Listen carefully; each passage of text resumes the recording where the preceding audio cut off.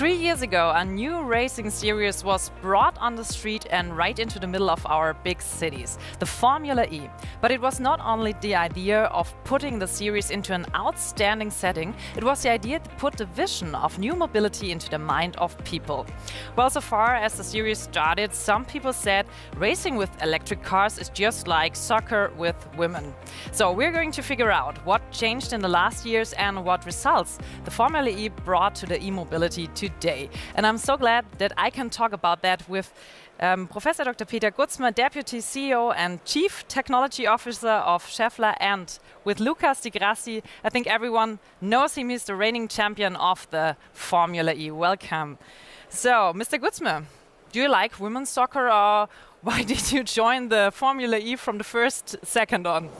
I could give a very easy answer. I like soccer in general, so why not soccer? Women playing. They play very tough, and he as a Brazilian also knows that. But no, honestly, I think the future of mobility is electrifying the whole powertrain, and at the end it will be electric. And if we remember back more than 100 years ago when car industry started, the first engineers, the first car guys, they immediately ended up in competition. So those cars were slower than horses, than horse carriages. So the people were surprised. They were stinking, they were noisy, they were slow, but still they improved. So we should not compare with current one. That's a new approach, that's a new challenge, and that's the future. And competition, engineers, everybody, people like competition. And that's the ideal transport medium, the transport car racing for the future of mobility. I think if they had seen your victory last season, they wouldn't have said that, because it was a very emotional moment. So we just have a quick look at this moment to understand what Formula E is about. Thank you. What can I say? An amazing weekend. We did the job yesterday with the race win and pole position, and today we brought it home, the car. A few points enough to seal the title. So 2017 World Champion of Formula E. Thank you very much for your support. Thank you very much for watching, for cheering for me and for the team. Thanks for the support, for all the partners, for Schaeffler, Audi, all the sponsors, everybody that was with me this year. I really appreciate, and see you next season. So, when you see those pictures, still heart beating? Yeah, of course. It was a very emotional win in Montreal. There was a lot of effort going on. The championship is extremely difficult. The level of competition is extremely high. We have more manufacturers than Formula One involved in Formula E. We race only in street circuits. There is no margin for error. So to win a championship in its third year, after 2 years being so close and not winning it, it was a great comeback, and 100 kilos less out of my shoulders. So we had a very big party. We celebrated a lot. How do you stay tuned? I mean, you said it right before, you were 2 times so close, and then now you finally did it. How do you stay tuned? What's your secret? I don't know, just pushing hard, just being focused, try to optimize every opportunity, every point, every race. It's very difficult to be consistent in Formula E because of the lack of testing. The tracks are all brand new for everyone. So we managed through consistency win the championship. And how important is the team that's beside you and with you? The team is a great part. So actually three different players. The team, the operational team, which did a fantastic job. Our technical partners, like Schaeffler, we had our own drivetrain, so the motor, inverter, gearbox, all the rear end of the Formula E car is free to develop as you wish, but keeping the same battery and chassis for everyone. So it's actually very close together because you can only develop some parts, but without the know-how and the technology understanding and performance of this drivetrain would have no chance. So combining these 3 points, we managed to achieve to beat any other driver and claim the title this year. So, Mr. Gutzmer, you are also part of the team, and you were on site when Lucas clinched the title. Tell me a bit about that day. What did you feel in that moment when you were standing there and he really succeeded? Yeah, I think it was very close to what Lucas felt. For us, it was a kind of adventure getting into that.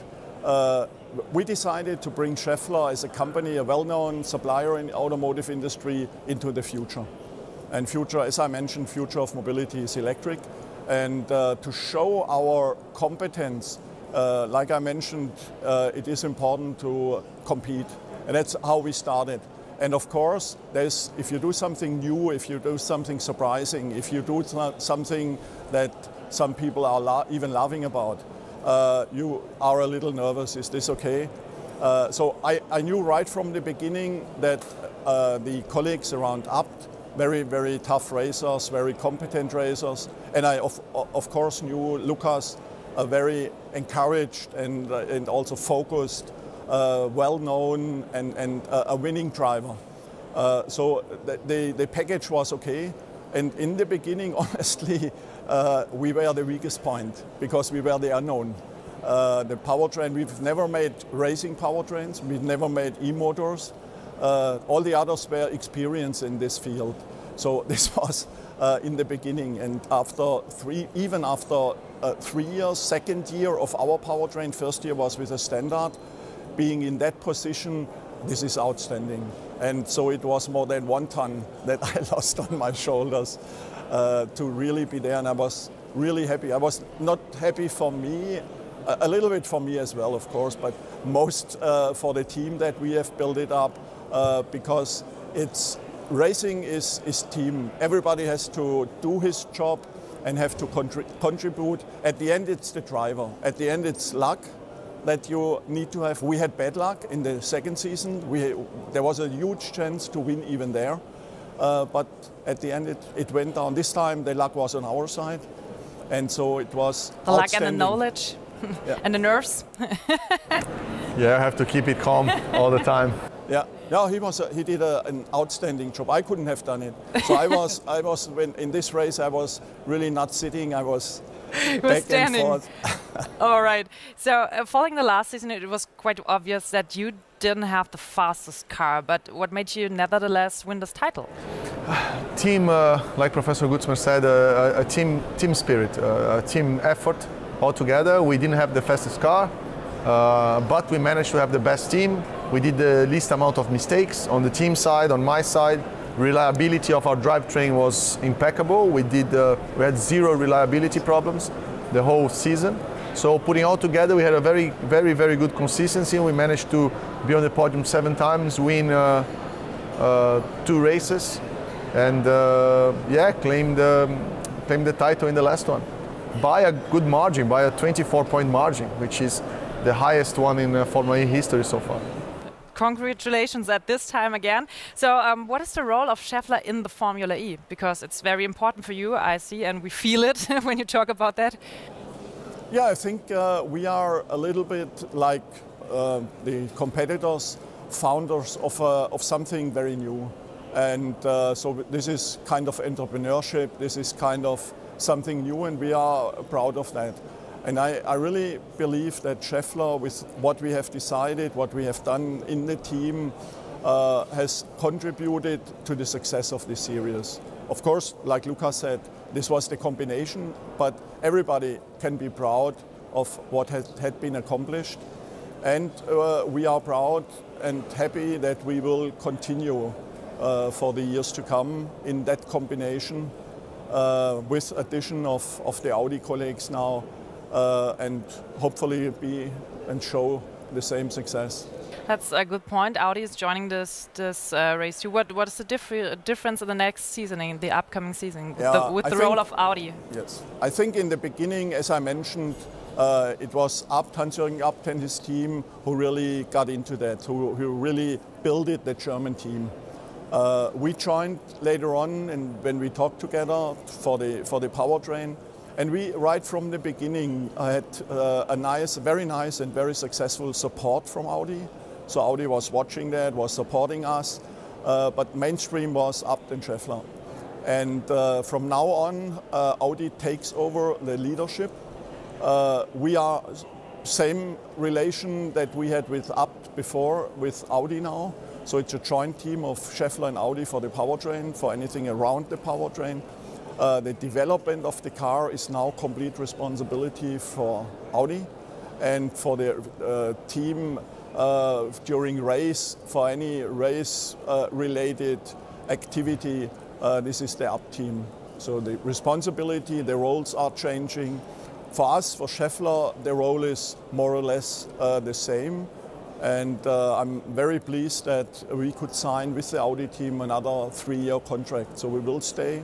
And we laid a very nice, and this is what I'm also proud of, we laid together with Lucas, with the up guys, a very nice foundation for Audi. But on the other hand, they are challenged now. I think they have to prove that they are as good as we had been. So how do you challenge them? We're gonna keep pushing. Of course, it will be very hard to win a title again. Formula E is becoming more strong, other manufacturers are joining. But I think we have a good team. I've been with Audi since 2012 in LMP1, in the World Endurance Championship, and then Formula E now. So I believe that Audi has the capacity to build a very strong team too. We have the support from Schaeffler, we have the support from Abt. So I think I'm very happy to stay where I am and fight for more titles in the next years. So the e-mobility is a very strong topic here on IAA. What did you see today of the new mobility here on this trade fair? Yeah, I think we always said this is not something that happens once, or this is a kind of digital move into e-mobility. So that's a very important need, that we have the ecosystem working. That means we need cars with electric or hybrid drives. We need to have the supply of the electric energy and the creation. So this is moving. Now every manufacturer is really getting into that, offering that. People get really into that. What I'm still see and what we need to establish there, it's coming, this is technology and emotion. This is normally, you know, the new cars are sold and presented by technology, which is rational, more or less, but this technology is combined with emotion. And we see more and more emotion around this kind of very logical and very rational e-mobility. There's more and more cars coming, so it's more and more offer, the people are interested. And yeah, we are interested and we are curious to see how this develops. For this show, it's really the most, the number of e-cars is there. The Lucas told about Formula E will be outstanding, because this is the series where which never, as far as I know, happened in motorsports. That so many OEs are really competing there, and that's really challenging. And they see how important e-mobility and emotion, e-mobility and competition in a global approach really is. And so this show is a step in that direction, and it will continue.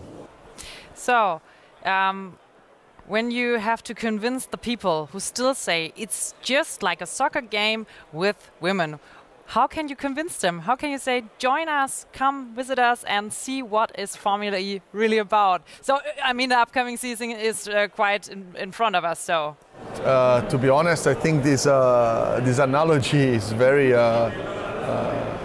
it's very bad, because what's the problem of women playing football or watching women play football?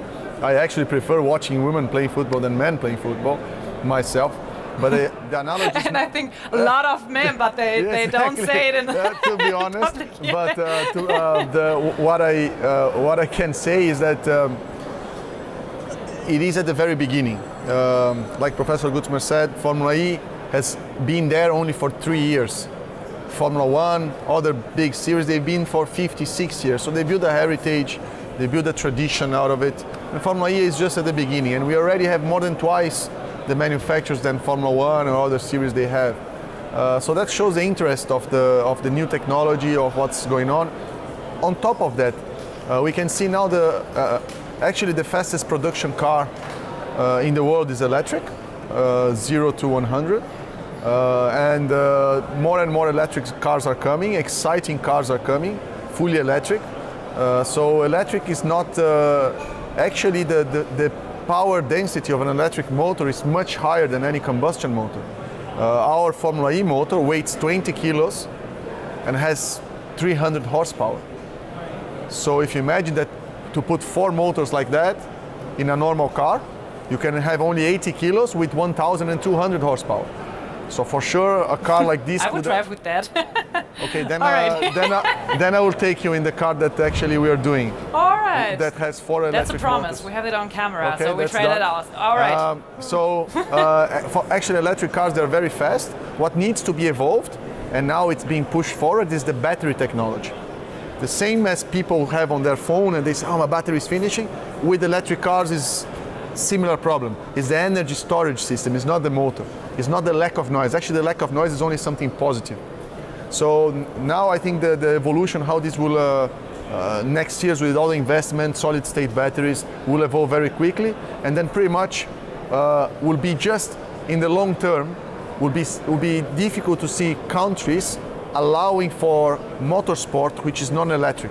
Or as soon as they start banning the sales of combustion engine cars, like Germany announced, like UK announced, like China recently announced, with a transition phase, but we say in a long term, in 50 years, probably motorsport will be much more only electric than combustion. Combustion will be just a classic car racing. So we are just at the tip of the iceberg, and I'm very proud to be part of this revolution. So we hope that you have such a successful season as the last one, and who want to convince himself or herself from this great series has a chance in Berlin this year. And I wish you all good luck, and thank you so much for this interview. Thank you, my pleasure. Thank you very much.